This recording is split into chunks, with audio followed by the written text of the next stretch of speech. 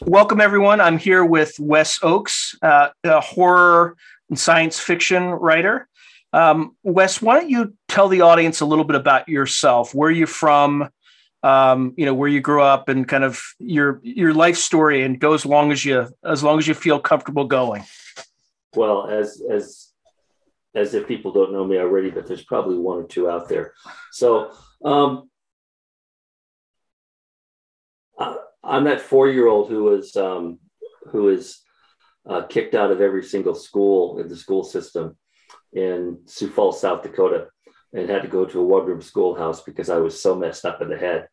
It didn't get much better over the years, but I eventually meandered my way to Tennessee, where I grew up, Eastern Tennessee, as a matter of fact, Chattanooga. Mm-hmm. And I went to college for a couple times. And both the college and I decided that I wasn't quite ready for college. And so I joined the Army. And I've been in the military in one form or fashion for the last 35 years now. When I turned 30, I started to write. Well, that's not true. When I was 7, I wrote my first short story called What Became of Charlie. It was published in the Panther Press, which was the little school newspaper in second or third grade. I think it was second grade. And it was the only time in the history of that school that the PTA recalled the paper, because it was a morality tale. It's what became of Charlie. Well, he was eaten by a bear because he took a shortcut, and his mom told him not to take a shortcut. I thought it was a good story. I guess the problem was, out of the 5 pages, 3 of the pages described how he was eaten by a bear. So the second graders didn't really appreciate, and their parents didn't really appreciate the detail that I went into on that. So having been censored at the age of 7, I was mortally wounded emotionally until I was 30. And then I started writing again. And it wasn't until I was 33, I think, that I finally was published, because I insisted on only being published in pro markets. So made it really hard, but I had to get better faster. And it took me about 3 years and 42 rejections to sell my first short story, and that's how you now know me, Sean, because I've written a couple short stories for you. And that's right. I really like the short story the very best as a format. That said, I have over 35 novels that have been published over the years as well, to include like SEAL Team 666 and Grunt Life, and most recently A Hole in the World, which is basically, imagine every single fairy that lives in England. And I'm talking about the ones in the trees in the forest, not the ones in the pubs or the discos. Every single fairy in England, right, has some kind of automatic weapon and is protecting the country from bad fairies. So, and where are the bad fairies coming from? The bad fairies are the Fomorians, who are trying to retake. Yeah, the ancient Irish Fomorians from they come in during the twilight times of twilight, during the solstice, right? They do, and they've decided that now's the time, because what I've done is I went around and I made sure that I had dryads who basically were protecting England in these concentric circles. Right. And the problem is they killed off 2 of the dryads. So half of England now is unprotected. So the Fomorians are like, hey, dryad's gone. It's our turn. When does that come out? That actually came out. Okay, it already came out. It came out in COVID, but like a lot of things that happened in COVID, nobody knows about it. It came out in November last year in paperback from Solaris. And it stars Preacher's Daughter, who is one of the main characters from my Burning Sky duology. My contractors who went to Afghanistan and accidentally bumped into a Zoroastrian demigod. So, well, that's where you would meet them, either there or Iran, right? I know. I just hate that when it happens. It's terrible. Yeah, Ahura Mazda, and who's the other guy? There's Ahura Mazda's a good guy, and then there's begins with an A. Yeah, Ahaman or something. It does, and one of the reasons I like adding a lot of religion to my books is because I'm able to do a lot of research, and you know, I'm a master of fine arts and creative writing, and I would love to get a PhD in history or something like that, only because I love the research aspect of it. I love finding out new facts, taking a armful of facts and then throwing them on the paper and creating a story, whether or not it's fiction, nonfiction, narrative, or whatever, just so that people can learn and be excited about something, or at least as excited as I get. All right, so I'm gonna rewind a little earlier in our conversation because I'm curious about something. So your first short story, where did you sell it to? What was it? What was it about? So my first short story was called Puddle Jumper, and it was sold to Mind Mayor's magazine back in 1998, out of Kansas City. It was it was a pro-rate magazine, which was 3 cents a word at the time. And it was a stapled magazine that, you know, you had to mail out, get a copy of. And it was about, you know how when you look at puddles, like in the city, and there are different colors in it, which is coming from the oil. The oil, yeah. Well, what if those different colors are actually an entity in those puddles? And if you're able to, you can make those entities come alive. And so it's about the idea that all the puddles that you see the colors in actually contain these entities. So that's fascinating. So fast forward to your first novel. How did you move from that short story to your first novel? Like, how did you sell it, and how many short stories did you write between then? Just a sense of it. So I tried to write the novel first because, you know, everybody can write the great American novel, right? I mean, who needs to write short stories? And then I realized I really couldn't write. So I figured, well, I just write a short story. It's shorter, I can get better faster. And then I found out how hard it really is to write a short story, you know, because you have to condense everything and still have a 3-act structure and still have character arcs. And you know, you still have to have a lot of different things. And I am not necessarily a believer in Chekhov's gun, but I'm a believer in Hemingway's iceberg, which means that if I have a gun in the first act, I don't have to use a gun in the second act, right? Or the third act. That's Chekhov. Hemingway says you're going to have the gun because he's a soldier. And that just means he's a soldier. You never have to use it. It just has to be there. And the person, and it's always going to be a threat throughout it. And if you never use it and it's still a threat by the end of the story, then you've done a really good job. So having to learn all these different things like that and then apply them was very hard. And I think I had about 30 published stories before I finally decided to write my first novel. And it took me 2.5 years to write it. And I really didn't know who to submit it to. At the time, the small presses were doing great.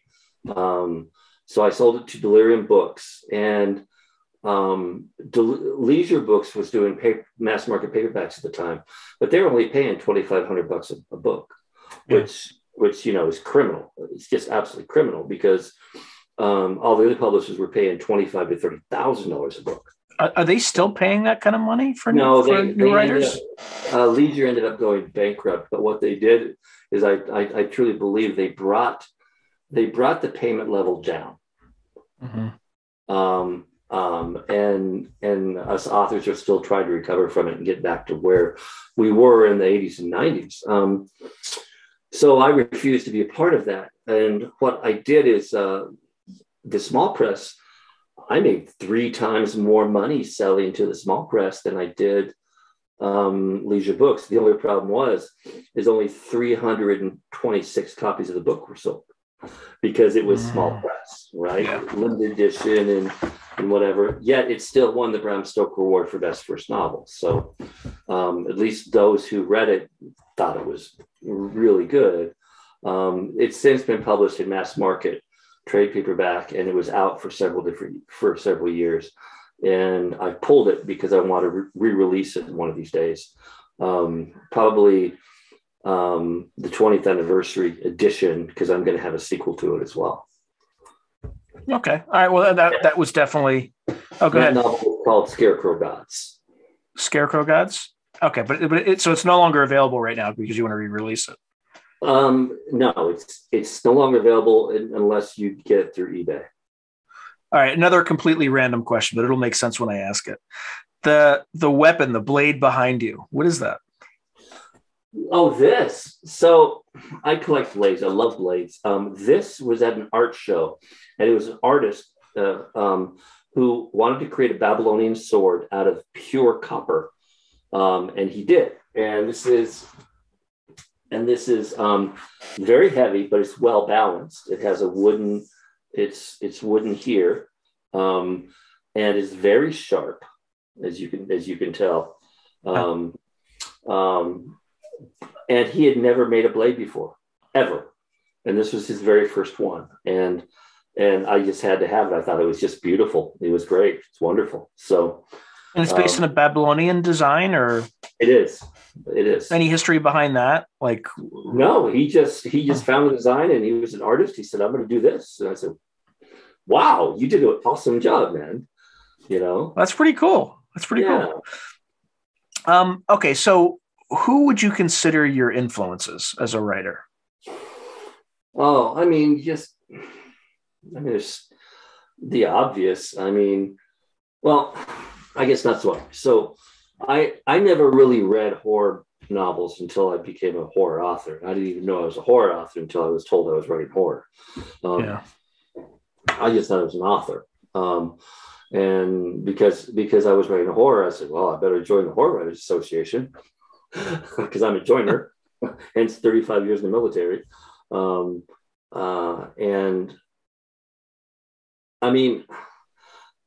both my parents were college, or my dad was a college English professor. My mom was a high school English teacher. So all the books I had all the classics. So I grew up on the classics.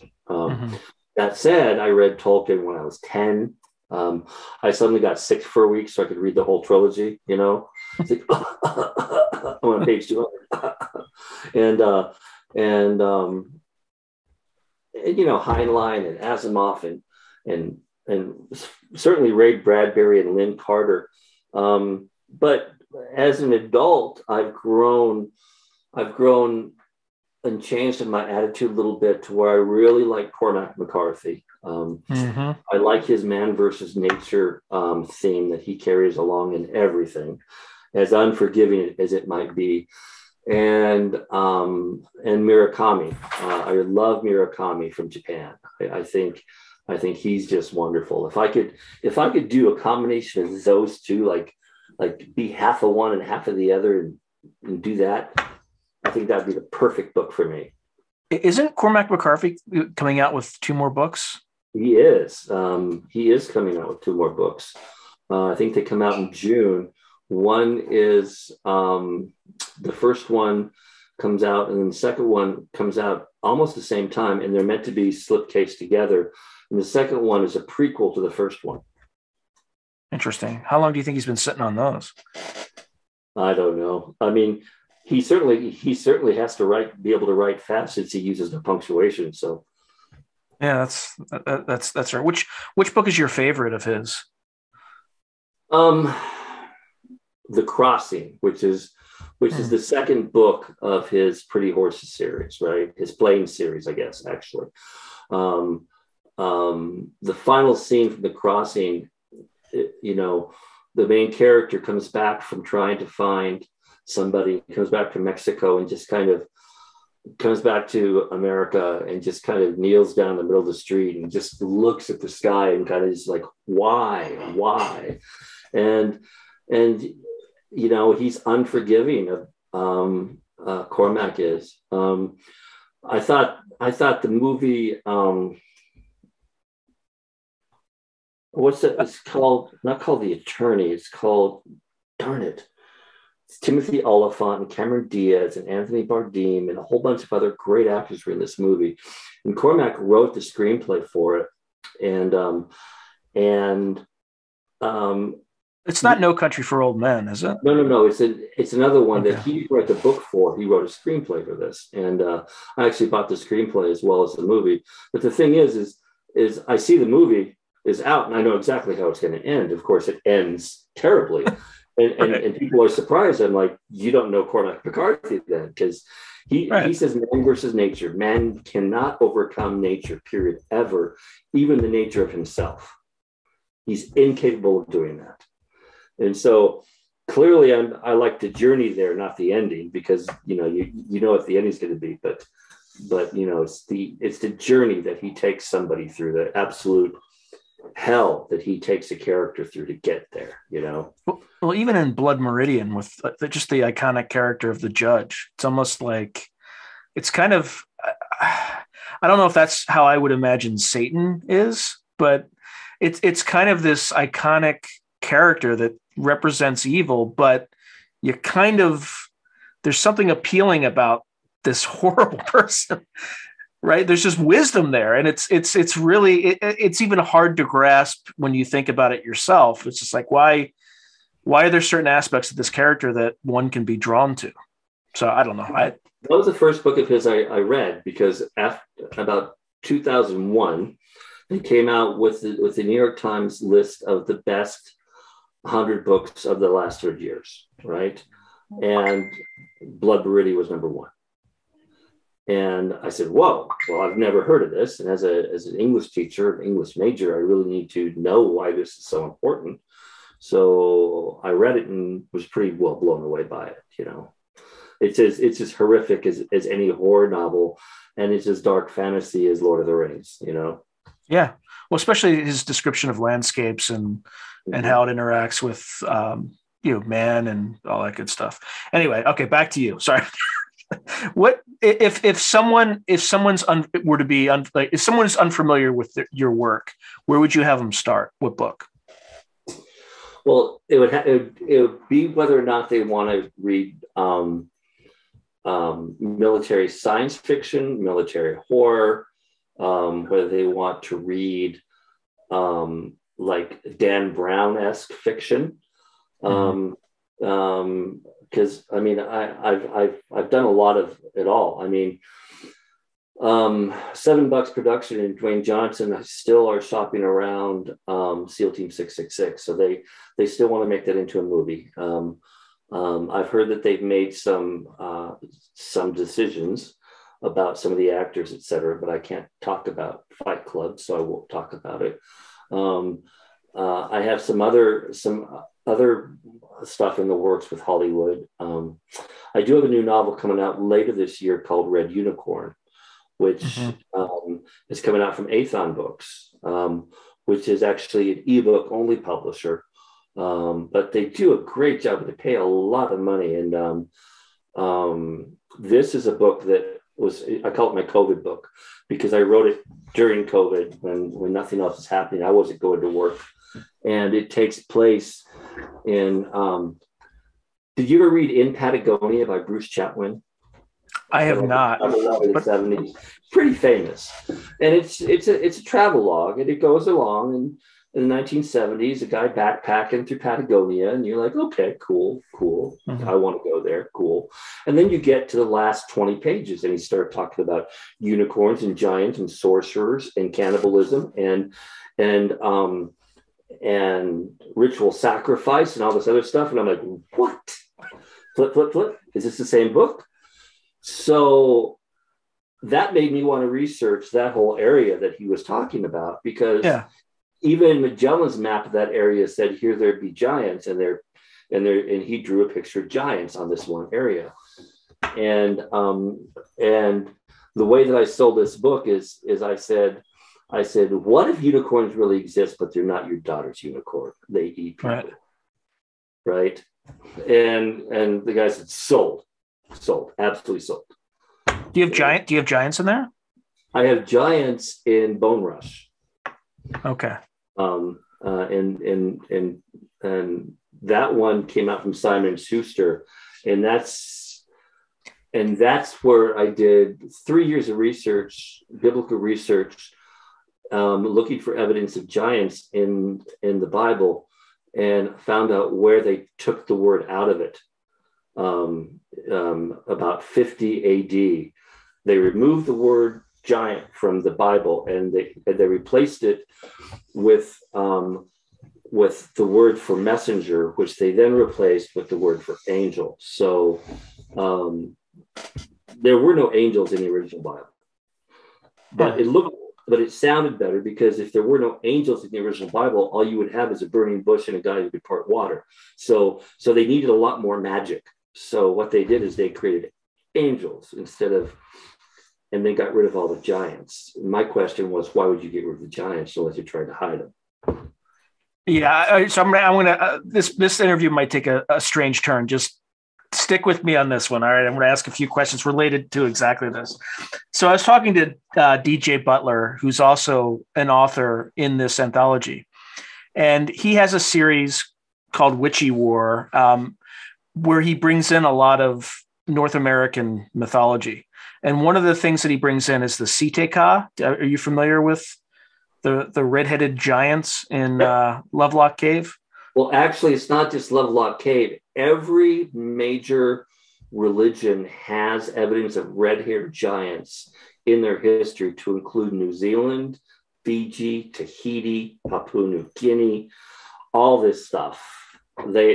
All these places where a red-haired person should never exist, because if you believe in evolution, which I do, evolutionarily, they could never have been born there. They would have had to come from somewhere else. And 3,000 years ago, who was traveling from the British Isles to, I don't know, Fiji? Not many people, right? All right. So here's where it takes a really weird turn. So I'm just going to be very clear. I do not believe this story because I think it's so insane that, but are you familiar, having been to Afghanistan, or actually around what time were you in Afghanistan? Were you there anywhere? I was there in 2013 and 2017. Okay, so you may or may not have heard this You're talking tale. about the pterodactyl, or you talking about the giant? I'm talking about the Giant of Kandahar. Are you familiar with this? All right, so I'm assuming it's bullshit, but it's an interesting. I mean, have you heard any of these stories? Well, let me just point this out to you. In the 1800s, it was very frequent to have talk about giants in the newspaper. It's all the time. Like every other issue of the New York Times had stories about giants in them. The Smithsonian had such a huge giant collection. It took over several different football fields until 1918, when they destroyed it all. Is this like the mounds, the mounds that they've been finding in the East and things like that, where they would show up? Everything that they've collected over like a several 100-year period went into the Smithsonian. They're like, oh, look at our giant exhibit. It's a great exhibit. What? We have to destroy it. Why? Don't ask questions. Destroy it. And suddenly, since when does the Smithsonian destroy things? Never. It's not part of their charter. But did they legitimately destroy this stuff, or is this No, they legitimately destroyed it. There's plenty of evidence out there saying and showing they destroyed it, to include the newspaper said that, oh, on this day, the Smithsonian destroyed all their bones of related giants. News at 11. So do you have any theories or rationale for what the heck's going on with this stuff? Well, if you read my book, All the Major Governments of the World Exist. And gosh, who is that author? He has a French name, but he wrote science fiction author. I read his books a couple of years ago. But he posited that a race had put these giant,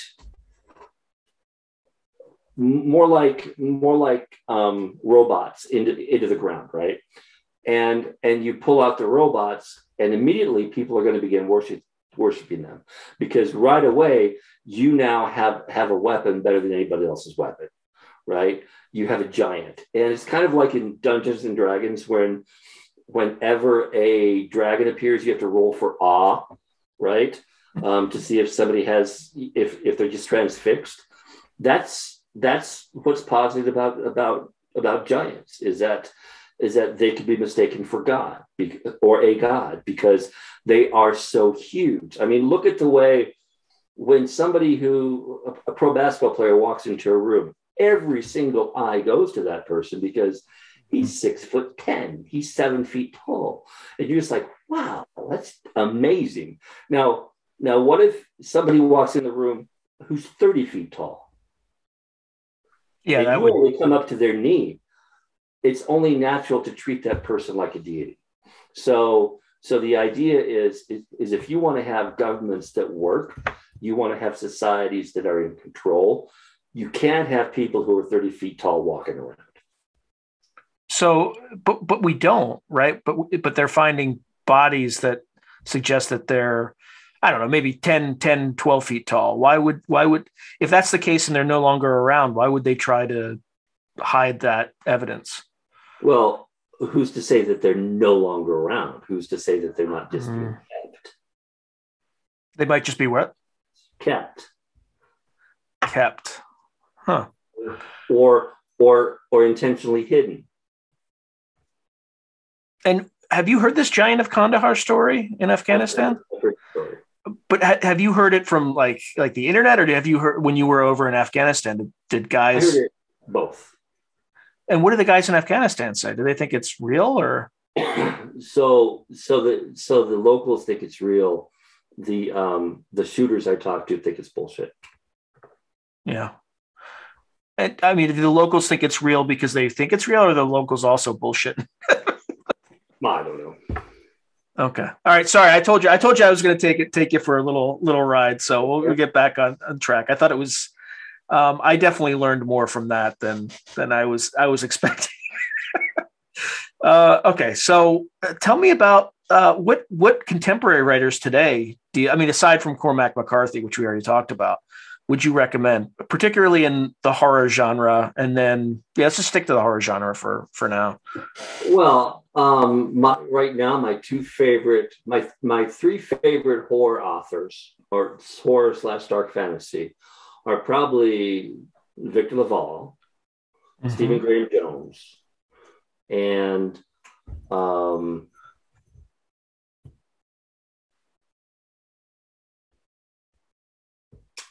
gosh, there's quite a few.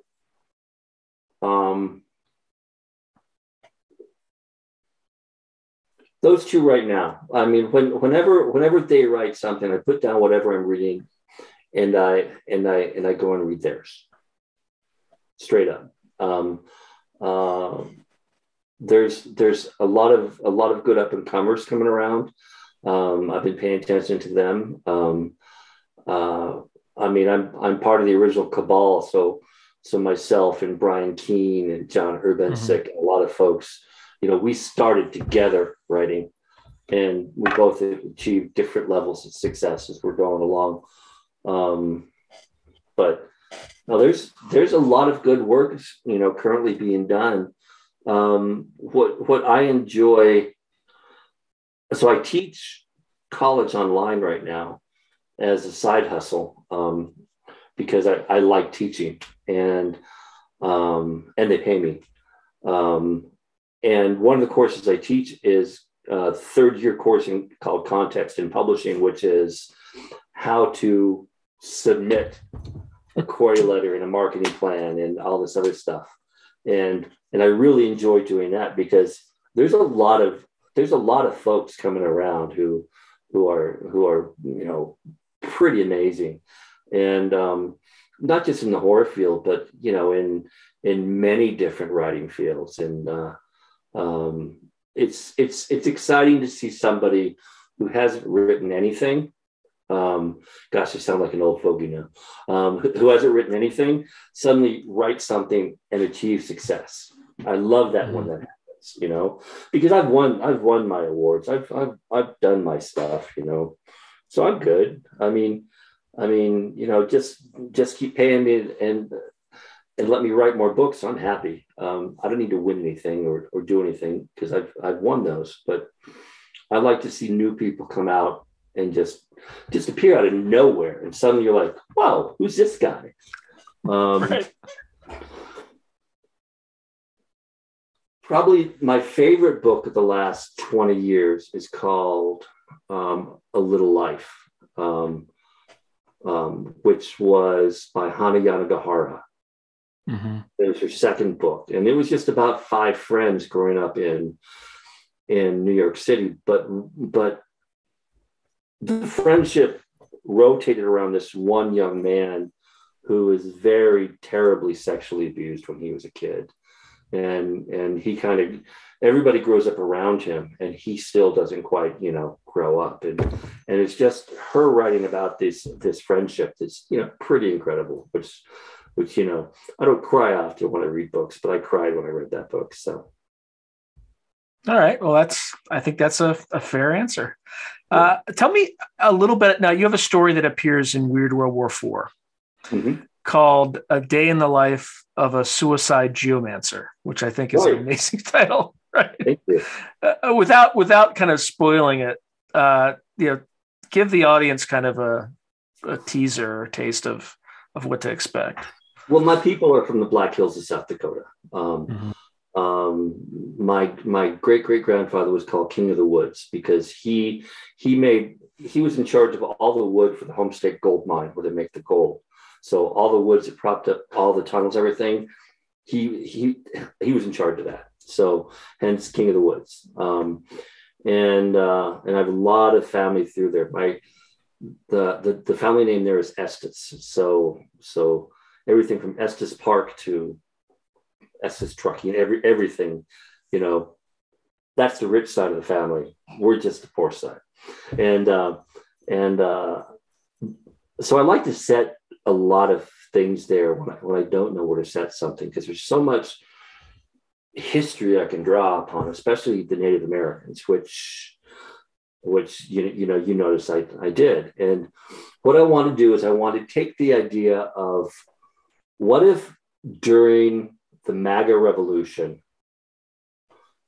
magic returned to Earth somehow, and everybody had their own different types of magic. And of course, because Indians are so close to nature, I made them geomancers because they're able to actually talk to the rock and convince the rock to do things for them and everything like that.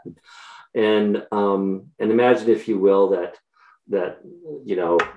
the MAGA crew is trying to make sure that they make America white again. So they want to get rid of the Indians, right? So right. It's just a matter of having been to Afghanistan and seeing suicide bombers and hearing suicide bombers and going to places where they had just killed themselves or being protected by these T-walls. You're very aware that people get so desperate and they get so turned around in their heads sometimes that they're willing to strap something down that kills them as long as they can kill somebody else. And I wanted to try and normalize that idea and create amongst the Indians a need to protect their own territory by becoming suicide geomancers. And as anybody who will read the story, they don't explode like they have TNT going around them. Something else happens, something else a lot more brilliant, pun intended. Yeah, literally, right. Literally. All right. And then I think we have about a few minutes left. What advice would you give to new writers? Well, I'd say 2 things. First, write. Just write all the time. Just write. You got to write. You have to write all the time. And B, decide what kind of writer you want to be. There's a lot of folks who just, they can't wait. They don't want to go the traditional way for whatever reason. They want to self-publish, which is fine. I've zero problem with that. What I do have a problem with is I have a problem with people who don't edit because it's their calling card. So right. Your first book is your calling card, and it hasn't been edited, or your cousin edited, or your mother edited, or somebody on the internet with a high school degree did the edits. Well, there are folks with high school degrees who can edit. but they're not as frequent as you would think, right? Right. I would say somebody needs to have some pretty good credentials to be able to edit something, because I've had people in different publishing houses saying, "Oh, well, I'll go ahead and edit your work," and I'll say, "What are you going to feed us?" And they'll tell me, I'll say, "No, you can't edit my stuff. I need someone else to edit my stuff, because you'll make the same mistakes I'll make, right? I need somebody better than us to edit my work. Somebody who understands some of these nuances that, as a product of the tenancy education system, that I'm still struggling with, right?" So it goes back to deciding what type of writer you want to be known as. And if you do want to self-publish, fine. But make sure that your work is solid, because what I get when I go through a traditional publisher is I get 7 edits by 7 different people. That's good. I mean, it makes me look good, because I'll tell you what, the first thing I submit to them is nowhere near the last thing that comes out. And that includes my short stories. When I submit to you, I get edits back and I don't feel bad about them. I'm like, sure, absolutely. Check. Yeah, I'm always a little nervous sometimes sending it out, because it's a fine art, because there's most of the authors in this anthology are extremely accomplished authors, and you don't want to screw up the magic, right? You want to try to you use kind of Occam's razor, right? You don't want to do too much, just enough so you don't screw it up. But even then, editors will miss stuff too. I'll give you an example. There's another author that the copy editor caught something, and I was like, thank God we both missed. Like he had the name of a creature in there that was it turned out to have been like a transformer, right? And we were like, good catch. We'll rename it something else. Copyrighted creatures, exactly. Yeah. So anyway, I appreciate your time, Weston, and I look forward to this later on when I have more time. Yeah, definitely. But I appreciate it, and thank you very much for spending some time with me. No, man. Thanks for having me. I appreciate that.